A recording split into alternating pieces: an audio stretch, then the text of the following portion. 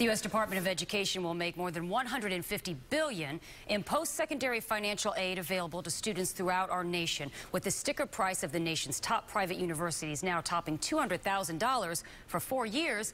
Financial aid is a must for most students. But if you have ever had to fill out all of those forms, you know that it can be quite tricky. We're taking action for you with help filling out the free application for federal student aid form. It's even long to say.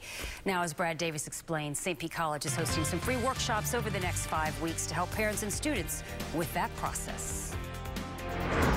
Hitting the books is only the first step to getting into college for most students. And for many, figuring out how to pay for it is the most difficult assignment of all. That's why the free application for student aid, or FAFSA, is such a crucial first step in securing money. And a free workshop is a way for parents and students to make sure they're filling out the application properly. We're in it really to help families get the necessary help that they need to get that form off in the best situation possible to enhance their ability to qualify for as much aid as possible.